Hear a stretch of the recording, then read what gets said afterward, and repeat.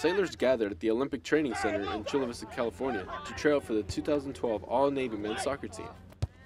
We bring in 40 sailors from all over the world this year. The farthest sailor came from Japan and 2 from Spain. And the goal is to find the best talent that we possibly can within the Navy. This year we're doing a lot of neat stuff here in San Diego. We're going to be out in town working with the San Diego State University. The All-Navy men's soccer team will compete against other local San Diego teams before moving on to the All-Armed Forces tournament later this month in Camp Pendleton.